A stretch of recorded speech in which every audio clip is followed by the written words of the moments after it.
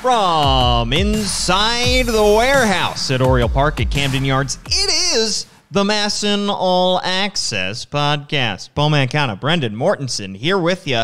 We are rejoined by our free agency bracket. If you're watching live on YouTube and Facebook, by the way, we go live on YouTube and Facebook with all these videos, so watch live if you can. Because, Brendan, a couple weeks ago, we put out this free agency bracket. We determined a Final Four and a winner of this free agency bracket. And, boy, we have had a crazy 72-hour period where I didn't think all these names were going to be coming off the board in such a quick manner. But this list of players available has dwindled quite a lot. It has, but honestly, the bracket is looking okay at this point. Our entire Elite Four is... Elite Eight? Excuse me. Our Final Four. Entire Final Four there we go. Is still alive. 5 of our Elite Eight are still alive. I got the Final Four and Elite Eight. And I just mushed them together because I was going to say both. Fan, huh? Apparently not. So I think that's pretty good. 5 of the Elite Eight still alive. All of the Final Four. Yeah. That's pretty good. So we have in the Elite Eight, Sandy Leon, he is gone. Yep. Robinson Chirinos is still out there. Matt Harvey is still out there. John Gray has gone. Got a huge deal. Way bigger than I think either of us thought he was going to sign with the Texas Rangers, right? Yep. And they think that they can turn it was, 4 years, 50-something million? Which, by the way, I'll just go on the record. I don't know if that's going to work. 102 loss team signing just 4 guys for like $1 billion doesn't seem like a sustainable plan to me. No. They put $500 million into their middle infield. Yeah. One of which was a 31-year-old Marcus Semien that they gave 7 years to. Yeah. And I'm not gonna knock the team for going out there and getting good players because these are all good players. But how many times do we see it in baseball, in football, in basketball? You can't, maybe you can in basketball. You can't spend your way into competitiveness. I don't understand this. It just screams like somebody is going to post the meme at the end of the year. It's just like the Rangers spent this amount of money for 70 wins. It screams that meme. Yeah, I mean, you just can't. You can build on a good core with free agents. I don't know if you can build a team out of free agency. Well, they're banking on the prospects coming up and being very good very soon, and I don't know if they have enough elite prospects to make that happen as quickly as they think. We haven't seen them be good at the major league level yet, so you just don't. Anyway, we have Marwin Gonzalez is still in there. Larry Garcia has signed, I believe, back with the White Sox. Jose Iglesias is still out there, and Andrelton Simmons is still out there. So we still got some guys on there, and I think that speaks to how we picked our list. We did it well. We didn't go for necessarily the huge names like a Corey Seager or some of the other guys that signed, but we picked guys that we thought were realistic for the Orioles to sign, and that's why they're still there. The list was so good, in fact, that none of these middle infield third baseman candidates were Rougned Odor. Yes. Glad you mentioned him, because we're going to be spending a lot of time on our podcast today talking about Rougned Odor, who was the first free agent acquisition by the Orioles on a major league deal this offseason. We're also going to be talking about the non-tender deadline yesterday and what the Orioles chose to do with their 6 arbitration-eligible players. And then CNL Perez, a new name on the Orioles 40-man roster that we're going to be touching on, as well as some changes in the Orioles farm system at the managerial level. We'll close out the podcast with that. But Brendan... Well, and we're going to talk about the Cedric Mullins, John Means trade rumor business. Yes. The ridiculousness of that. There's a lot of stuff to talk about. So, as such, last week we teased a create a trade game, and we picked teams out of a jar that we were going to create trades with. We ended up concocting those trades, but you're going to have to wait a week to hear them because so much news came out in the past week that we have to cover it all, and we're not going to be able to fit it into an hour-long episode. So we will do the create a trade game a week from now. But in the meantime...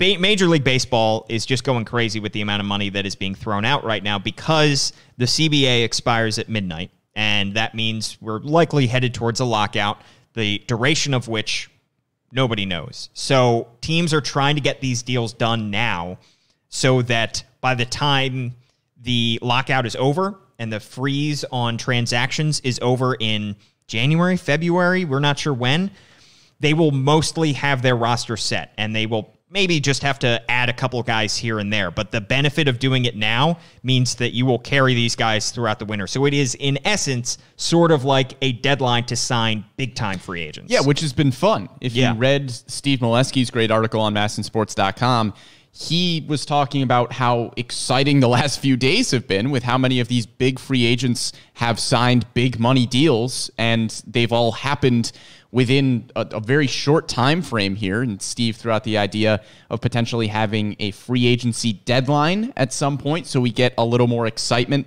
during the MLB offseason. Seems like a fun idea. The last 48 hours have been really fun with all the free agents that have been signing huge contracts, so could be a good idea. And the Orioles get themselves into the mix as well, albeit with a much smaller signing than some of the $325 million or so that's being thrown out to the Corey Seagers of the world. Orioles get themselves Rougned Odor, 27-year-old second baseman, has versatility to play in other positions. And Brendan, I think that this was a guy that the Orioles were not expecting to be out there, but when the Yankees released him not long ago, I think they decided, they looked at the amount of money that was due to him from the Rangers and the Yankees and said, we can get this guy to a minimum MLB salary, and we believe that he can add some depth to our infield. Yeah, Odor is in an interesting spot because he doesn't really need to sign a big contract anywhere to be making a lot of money this season, because he is already getting paid so much money from the Rangers and a little bit of money from the Yankees, who took on part of that deal from Texas. So he doesn't really need to sign for all that much with Baltimore to still be making a lot of money during the 2022 season. And with Baltimore, probably more so than a lot of other teams that he would have looked at, I think he gets a chance to start on opening day. He definitely would not have started with the Yankees. At least I don't think so, assuming they're going to make some bigger free agent splashes to shore up that middle infield. And I don't know how many teams out there would probably want to start Rougned Odor at this point, given how the last few seasons have gone for him.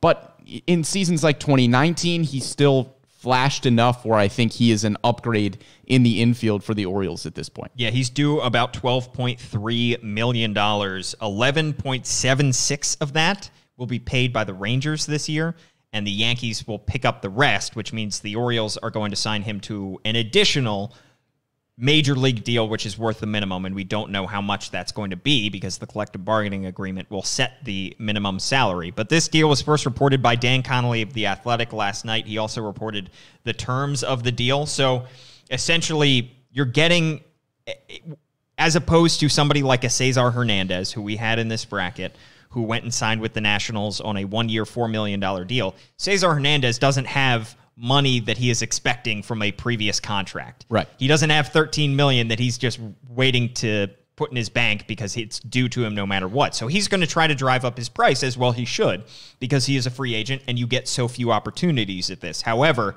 Rougned Odor looked at all his opportunities, and money is a factor in any decision, but I tend to think money was less of a factor here, and so it worked out for both player and team to say the Orioles have an opening at second base, they can give him playing time, and he still fits that bill of potentially being a trade piece if he plays well enough, and he could find himself on a playoff contender come August and September. Yeah, and it's not like he was going to get a huge contract somewhere else anyway. Right. His 2021 stats were not fantastic. He hit .202. He had 15 homers, just an 83 WRC plus.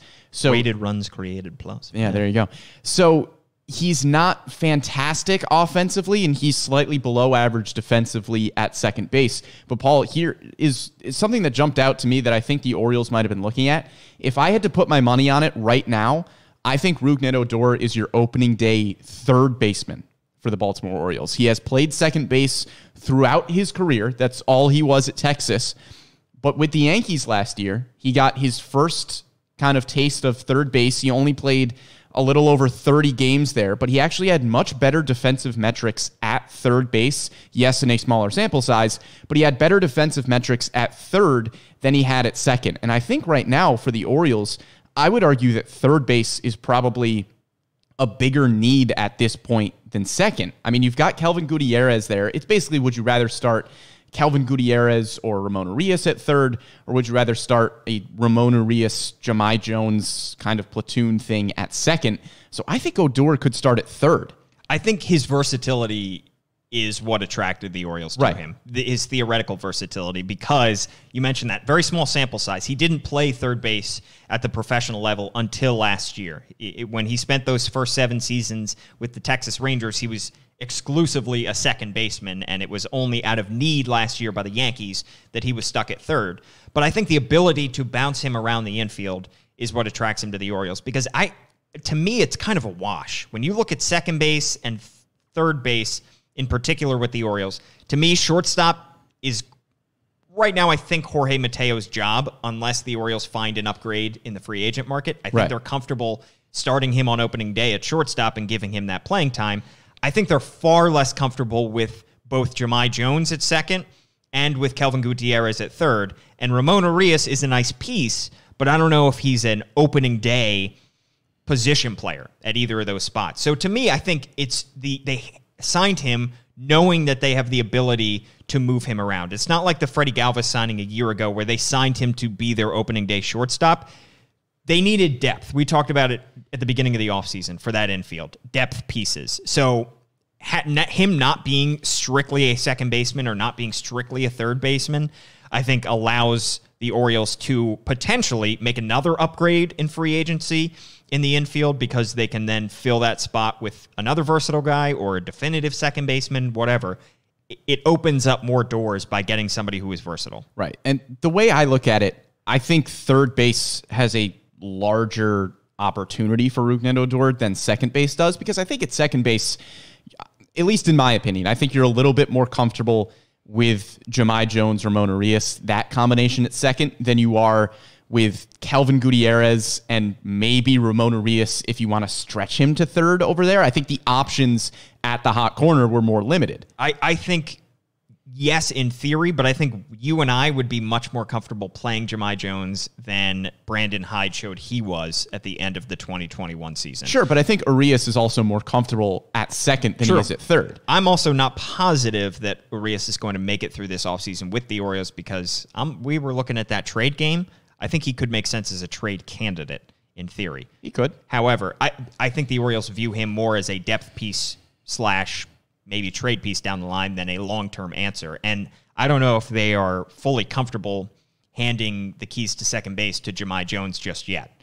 And I think that he is probably further away than they maybe would think that he would be at this point. Probably. I think the way that I see it right now is, ideally, if Jahmai Jones has a good offseason, and you're hoping that as a better prospect than somebody like Ramon Urias, somebody with a lot of potential, Jahmai Jones would take the keys to that second base job at some point.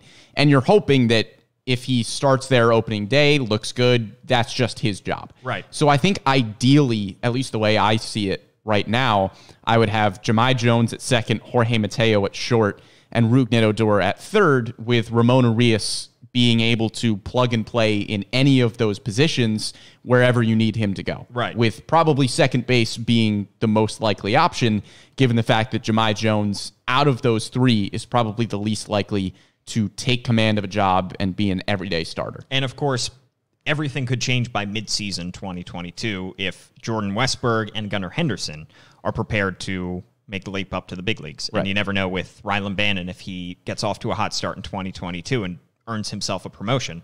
I think in terms of the lineup, though, I think Brandon Hyde will like having him there, not because he is especially productive in the lineup, but he is a lefty bat that breaks up the likes of Trey Mancini, Ryan Mountcastle, Austin Hayes, Jorge Mateo, who are all righties.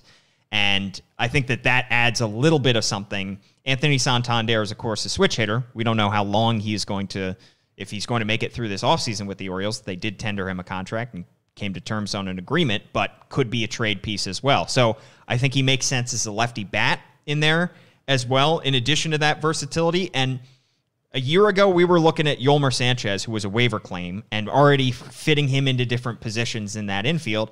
And then he ended up not being with the team by opening day. So I think that everything is in flux. However, I would say Rougned Odor is probably likely to make it at the very least to spring training with the Orioles. I don't see them dropping him at this point because he's not a waiver claim. He's a free agent addition. So even though he's making the minimum salary, he's still on a major league deal. I like his chances to make this opening day roster. Yeah, I do as well. And Odor still provides a power threat. He doesn't have a great average. He doesn't have a great on-base percentage.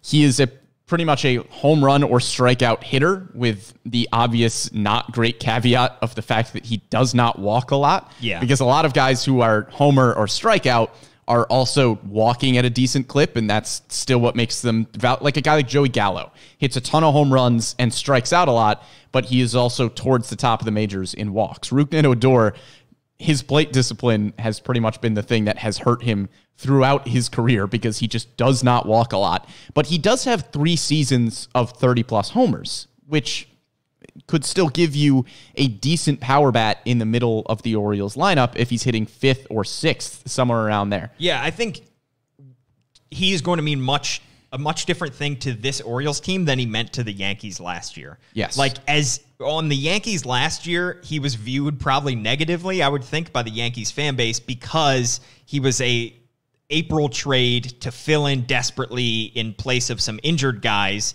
and they were a team that was fighting in a very competitive AL East to beat out the Rays, and he wasn't getting the job done. Those expectations are not going to be there for him in Baltimore. So he doesn't quite fill that role for the Yankees. He didn't fill that role well for them, I would say, as a, clutch off the bench or spot start at second or third type guy. He didn't live up to those expectations because a lot was thrust on him. However, for the Orioles, I think he makes a lot of sense just as a depth piece. I don't know. My question would be do you really think he's going to coop you anything back at the trade deadline? And he was traded for 2 prospects last April by the Rangers to the Yankees, and the Yankees ended up picking up just about a couple million in his salary. So the Rangers had to eat a ton of his salary after that trade.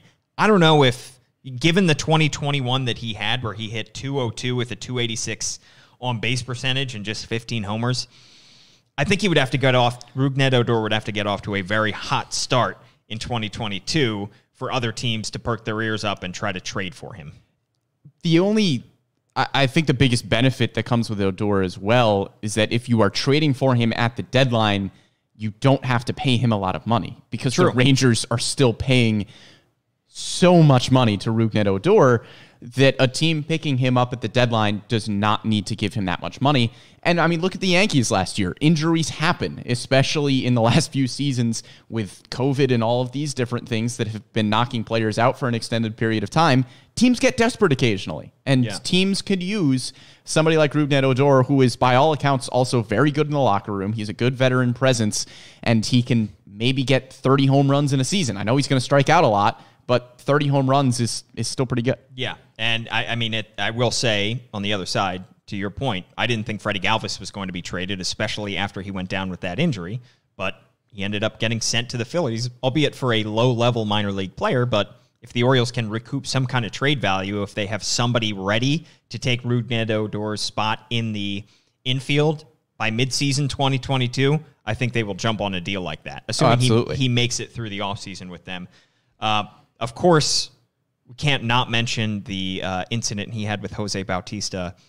That actually happened, Brendan, the day before my very first day at MASN. Wow. So I came in that morning to this very office, and everybody was talking about it. It was the big story in baseball, that insane incident. Heck of a right hook. Yeah. My question for you, Brendan, do you expect the Orioles to make any other free agent additions to their infield on major league deals from now until spring training or until opening day? I don't think so.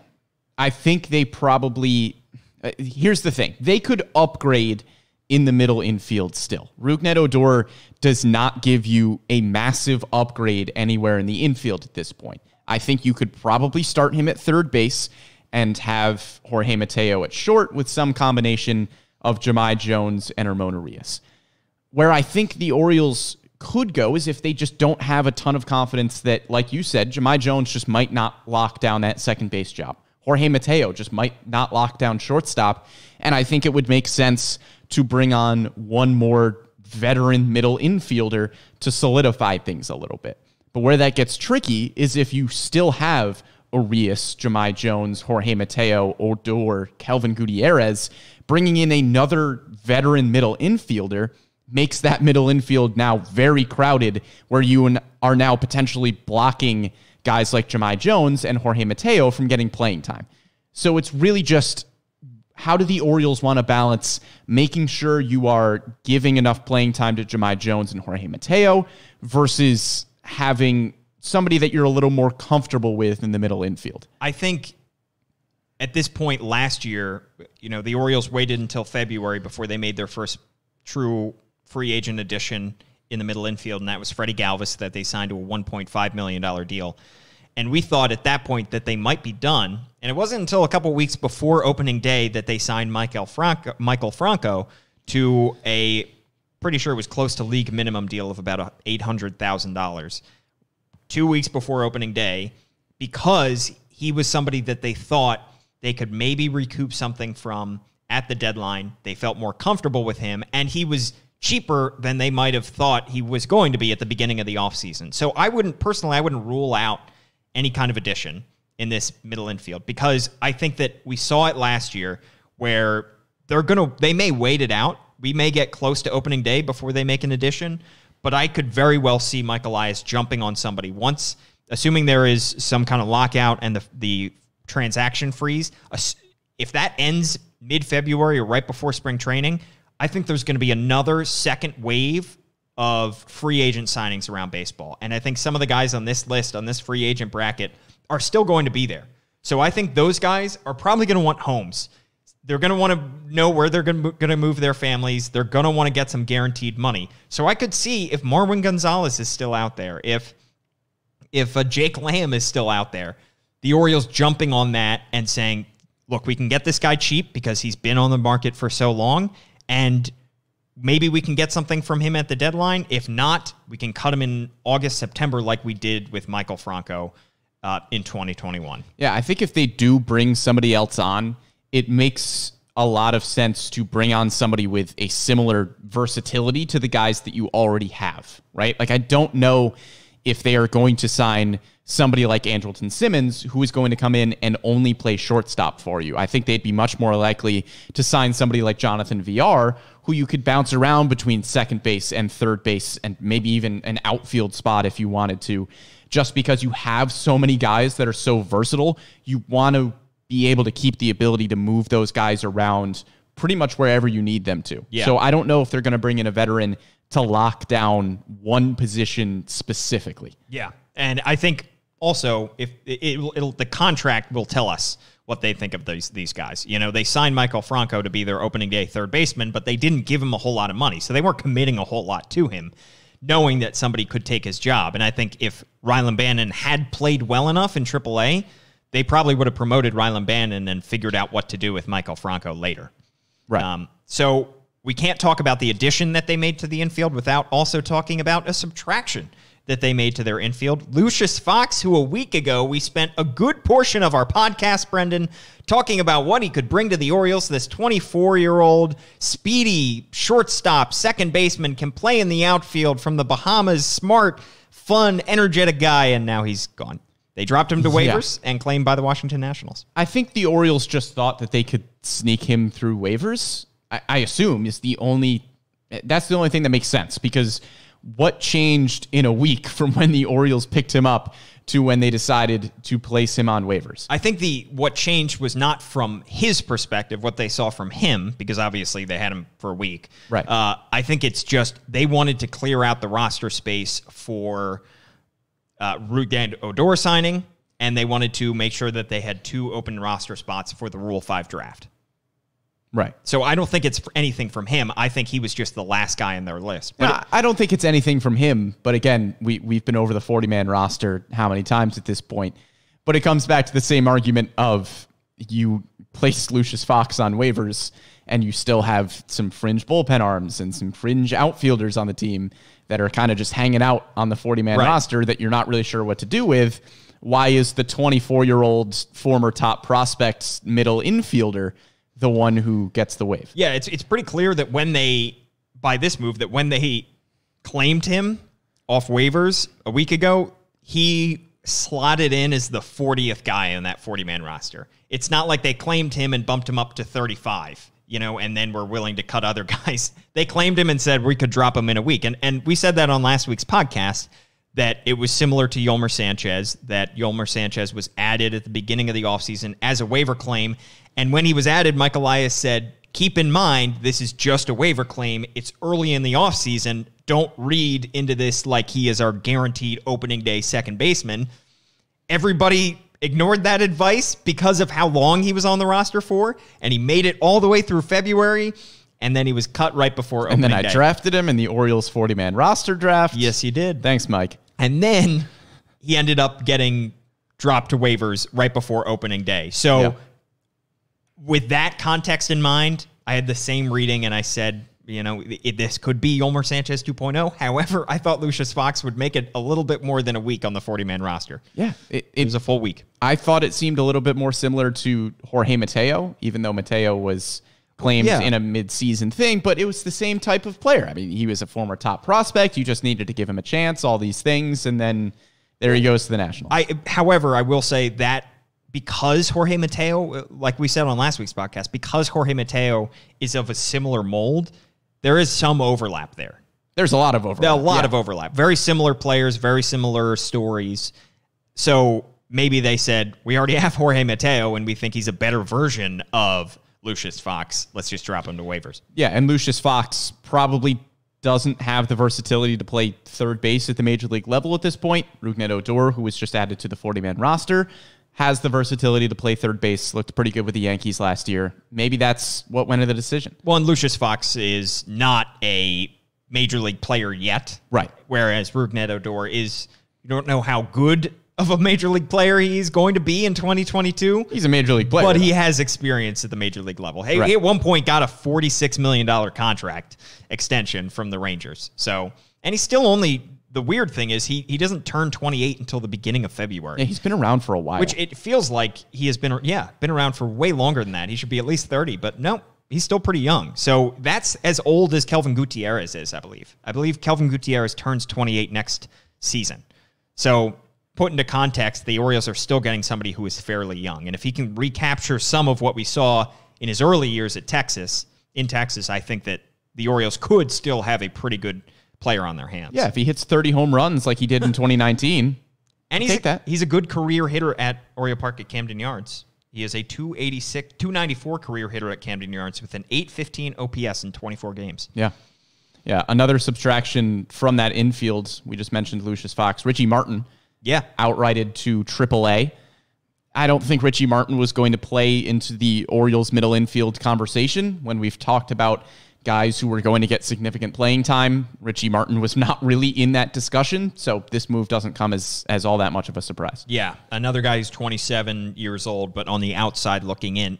It's a shame because injuries have put him so far behind other guys who at one point he was ahead of. At one point, as the number 1 overall pick in the Rule 5 draft, the Orioles clearly had something invested in him. They kept him for the whole year when they didn't have to. They could have sent him back during his struggling rookie season. And so they had a lot invested in him. But clearly he just did not, he didn't have anything ahead of the other guys on this list, Yeah, he's not going to play over the younger guys like Jahmai Jones and Jorge Mateo. He's not going to play over Ramon Urias, who is, I think, around the same age as well and has just outplayed Richie Martin when given similar opportunities at the major league level. So I just don't see where he would have gotten playing time with the Orioles at all, unless, again, maybe he tried to shift over to third base and got some more versatility there. That's really the only scenario I saw him getting any playing time. Yeah. Let's talk about the non-tender deadline because the Orioles had 6 arbitration-eligible players going into yesterday. And, of course, it was just the deadline for them to tender contracts. They didn't have to agree to deals, but just to decide on who they wanted to keep and who they wanted to non-tender. And the Orioles ended up keeping all 6 guys. They come to agreements with 3 of them, and they tender contracts to the other 3, Brendan. Yeah, Buster Olney really tried to rile up Orioles Twitter yesterday with tweeting about the interesting decision that they had about Trey Mancini and whether they were going to tender him a contract. it would have been incredibly surprising if they non-tendered Trey Mancini. You and I were not surprised at all that they tendered him a deal, but Orioles Twitter was riled up about it. Well, yeah, anytime you get close to a deadline like this, you start to get worried. Right. And I think it's similar to what we saw a year ago with Jose Iglesias, where the Orioles waited until the very last hour before picking up his one-year option for $3.5 million. They waited until right before the deadline before they did it. But Mike Elias has said before, that's just a matter of if you have the time, use it. There's no reason to force yourself to make a mistake by picking up an option that ends up looking bad right before the deadline. Right. Use the time that is afforded to you. So everybody can relax about Trey Mancini. He got tendered a contract. They'll come to an agreement at some point, I would guess. The guys who did agree to deals, Anthony Santander, Jorge Lopez, and Paul Fry. Santander, the biggest one there, with $3.15 million. He was projected to get $3.7, according to MLB trade rumors. To me, that made too much sense. It's still $3.15 million for a switch-hitting, power-hitting outfielder, corner outfielder, despite his flaws in terms of injuries and inconsistent play. $3.15 million for a 27-year-old right fielder made too much sense. Yeah, and $3.7 million in arbitration, if that's what he ended up getting, that would have made sense as well. Yeah. Anything under the $4 million mark makes a ton of sense for Anthony Santander, and it's nice that the Orioles reached the agreement and didn't have to go through the arbitration process. Did the same thing with Paul Fry.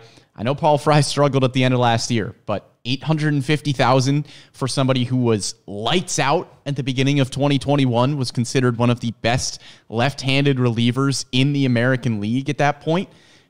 Just to see if he can be more consistent and regain what he had at the beginning of last year, well worth $850,000 for a year. And for Jorge Lopez, 1.5 was he projected to make, and he ended up getting exactly that. $1.5 million was what they came to the agreement with. A little bit pricier, but it's worth seeing if he can solidify himself in the bullpen. Because if he can, that's a valuable bullpen piece with great stuff, who, worst comes to worst, can make a spot start here or there. Yeah, and again, this is not $1.5 million for Jorge Lopez, the starting pitcher.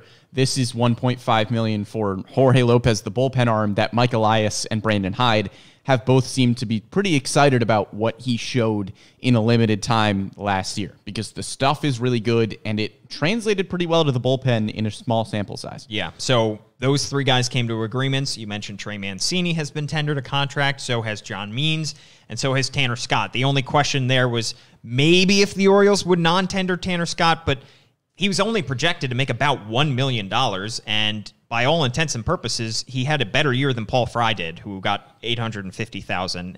Still, he's younger than Paul Fry, a lefty with obviously a great fastball. For what you're paying him, that's very well worth the risk. Yeah, he's too young and he's flashed too much potential. Yeah. It just doesn't make sense for the Orioles to let him go at any point soon unless it's in a trade where you are getting something back. Yeah. He's flashed too much potential. All right. One guy that the Orioles claimed and added to their 40-man roster last week before the non-tender deadline, that would be left-handed pitcher Cionel Perez, 25 years old. They got him from the Cincinnati Reds. Not a great track record at the big league level. Very good in the minor leagues. He has a Houston connection, which goes back to Mike Elias, obviously. A career 6.04 ERA in 50 2/3 innings at the big league level across 4 different seasons with the Astros and the Reds. Exclusively a reliever, but he has a very good minor league track record. And for a guy who's 25 years old, it seems like there might be something left to discover with him. Yeah, he's a good stuff guy. He had a 6.38 ERA last year, but the expected ERA was down at 4.42, which is still not fantastic, but that's a lot better than 6.38. Lefties hit just 179 off of him last year, and the stuff is clearly good. He had a 22.5% strikeout rate at the majors last year, but the command is the biggest issue there probably. He had an 18% walk rate last year, which is not good. So if you can get that command under control a little bit, the stuff is good enough to have a high strikeout rate, and maybe he can be a valuable piece of the bullpen, and it never hurts to have a young lefty. Yeah, righties hit 264 against him in his big league career, but lefties hit just 179 against him. So matchup lefty, and I think if Paul Fry is not a part of this bullpen, I think that he could fill that spot as well. Yeah, solid lefty strikeout guy. He seems to have similar issues to Tanner Scott, where the stuff is good, but the command is not. And if you can figure out the command a little bit, the stuff is there. Yeah, exactly. So he adds a piece to that bullpen, potentially, assuming he makes it through the offseason with the team. No guarantee. Right. But the Orioles' 40-man roster now is set at 38 after all the moves. So you've got 38 guys. You got 2 open spots. And to me, I don't know when this Rule 5 draft is going to happen. It was supposed to happen, 2 weeks from Thursday? 2 weeks from tomorrow, I believe, as producer Bobby Blanco tells us. Yeah. So that may be in February it or might March. Be in a long time. It may come at some point down the line, but we assume there's still going to be a Rule 5 draft in the new collective bargaining agreement. So the Orioles, by staying at 38 right now, they're probably not going to make any more moves before the CBA expires at midnight, which means they have 2 open spots, just like we predicted from the very beginning. How they got there, we did not get right at all. But we predicted that the Orioles would leave themselves 2 open spots to take 2 players in the Rule 5 draft. Yeah, and I can't imagine that Mike Elias is going to waver from that 38 number, no pun intended. I think if we do see another addition before midnight, which seems unlikely, it will probably also come with somebody getting DFA'd or waived. Right. Yeah, it would probably... I don't know when the deadline is. Yeah, like you said. So we'll see. But they're at 38 for right now. Brendan, should we talk about Cedric Mullins and John Means? I think we should. We have run through so many topics on this podcast, but this one... I'll put this on the tee for you. Go ahead and swing. This one was interesting. There was a report that came out that Mike Elias was listening to calls about John Means and Cedric Mullins. At no point in that report did it say that Mike Elias was picking up the phone and asking other general managers if they had any interest in Cedric Mullins or John Means, because, of course, probably 29 other teams in Major League Baseball would say, yes, absolutely, we have interest in your all-star 26-year-old center fielder. But Mike Elias was simply listening to the calls about Cedric Mullins. I'm going to use Mullins as the primary example here. Sure. Because, of course, teams are going to call the rebuilding Baltimore Orioles about a very good player, because the Orioles have had a track record over the last few years of trading good players because they are in a rebuild. However, I understand the reaction that trading Cedric Mullins would be ridiculous, that it would be an incredibly foolish move to trade somebody who looks like a centerpiece of this team. It would be way more foolish to not at least listen to the offers that are being made for Cedric Mullins. Say, for example, the Seattle Mariners call Mike Elias and say, hey, we're in a win-now mode. We just signed Robbie Ray. We're going all in this year. We will offer you Julio Rodriguez, the number 2 prospect in all of baseball, who is more than likely going to be a superstar. Julio Rodriguez for Cedric Mullins. You have to listen to a trade proposal like that. You're not going to trade him, but there at least is going to be the possibility that somebody blows you away with an offer, and it wouldn't make sense not to listen to it. At this point, to me, this is how I look at it. Cedric Mullins is not the best player in baseball.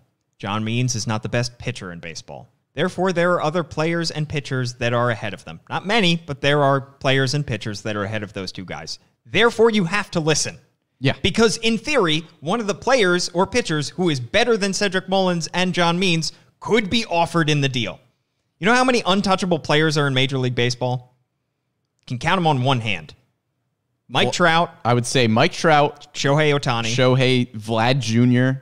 I would say maybe Ronald Acuna. Maybe Juan Soto. Well, Juan Soto, if the Nationals don't decide that they need to get something before he hits free agency. You could argue Jacob deGrom. End of list. End of list. Max Scherzer, one of the greatest pitchers of this era, just got traded a few months ago. Guys get traded. And I don't think it's crazy for the Orioles to be listening And it's like you said, it's not like they're picking up the phone and calling other teams. There are so few untouchable players in baseball, and especially on a team that just lost 110 games, there are especially no untouchable players, as there should not be. Untouchable should only apply to very few guys.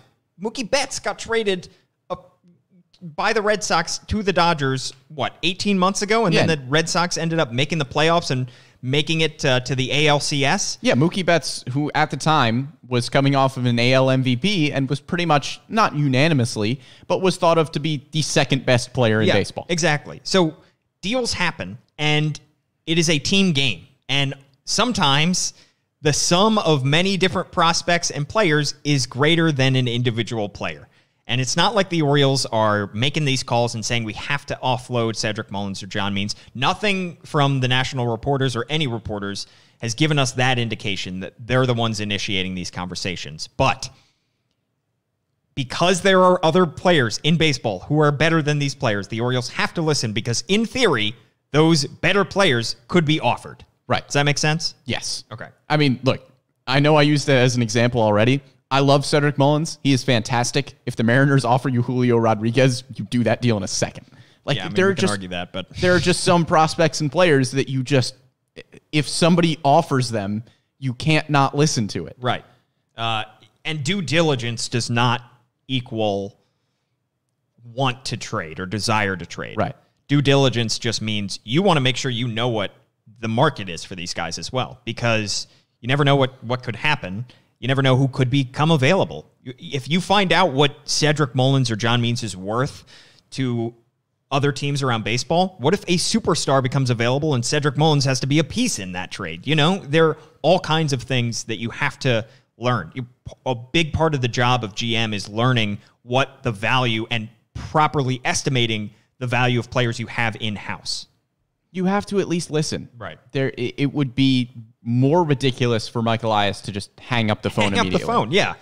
Also, he works with these people. He has to get other deals done with these people on different occasions. If he hangs up the phone, there's no point, that guy's probably not going to want to call him back and discuss another trade that the Orioles want to make with them. So let's not overreact to those kind of reports when we see them. Can we? Can we do that? I don't know. Yeah, I don't know. We don't speak for Orioles Twitter when we say that. Yeah. All right.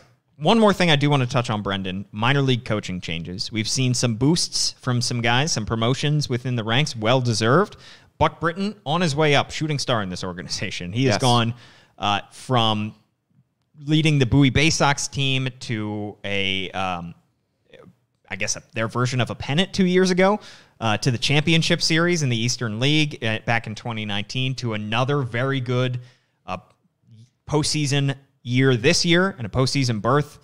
Outstanding stuff that he's done with the Bowie Bay Sox. He earns a promotion up to AAA Norfolk. Yeah, and the priority prospects in this organization right now are trending in that direction, kind of along with Buck Britton. I mean, a lot of the top prospects in the system finished last year at AA, between Grayson Rodriguez, Gunnar Henderson, Jordan Westberg. They were all at AA.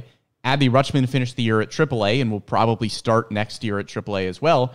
You can probably make an argument that Rodriguez, Henderson, and Westberg will move up to AAA at some point next year. So Buck Britton just kind of seems to be moving along the Orioles system with their top prospects, which makes a lot of sense. Yeah, it makes sense as well for Kyle Moore, who also received a promotion. He takes over for Buck Britton in AA Bowie. He goes from High A Aberdeen, another fast riser in this organization. Back in 2019, he was at Delmarva.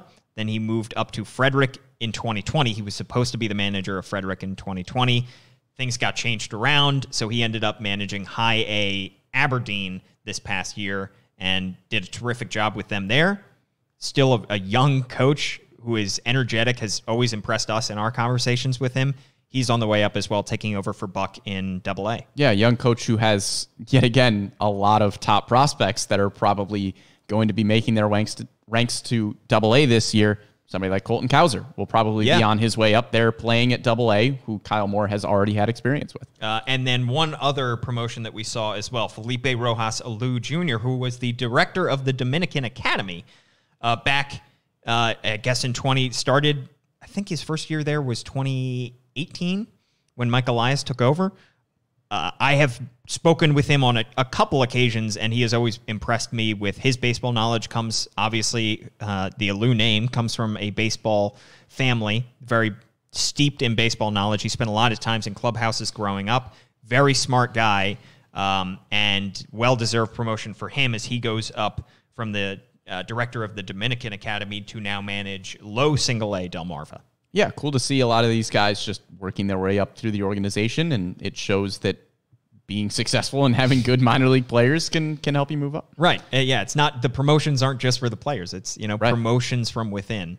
And we saw it with the hitting coaches. Guy gets promoted from within the Orioles system. So that's how you want to breed talent when you're in an organization like this, in a rebuild like this, is showing that hard work pays off. Yeah. You will get promoted if you show results. Yeah, you have talented prospects, but you also need to have the talented coaching staff that is getting the most out of those top prospects. And we've had a lot of prospects in the Orioles system over the last few years move up in prospect rankings, and obviously that is in large part attributed to their hard work, but you also have to attribute some of it to the coaches and managers that they've had. Absolutely. All right, Brendan, we have to do our trade game next week. We have to. Come hell or high water. Yeah. We have put it off. Even when the Orioles trade for Mike Trout, we will still do the trade game. Yes. And we will also, we teased it like a month ago, we have to do a Trey Mancini podcast at some point. We'll do that. Things keep happening. News keeps breaking. I don't think anybody imagined the kind of week, maybe Scott Boras did, the kind of week Scott Boras definitely did. That free agents have had around baseball. It has been an absolutely bonkers week around baseball. So we will have plenty more to talk about in a week. Of course, follow us on all of our social media platforms. He's at Brendan Morty on Twitter. I'm at Paul Mancano. Thanks so much to Bobby Blanco for producing this episode, which you can listen to on any of your favorite podcast platforms. Like we said, watch live on Facebook and YouTube every single week. We will be back in a week with our Create a Trade game. Finally. Going to be a good time. We almost promised this time. Yeah. Can't say for certain. We'll catch you next week.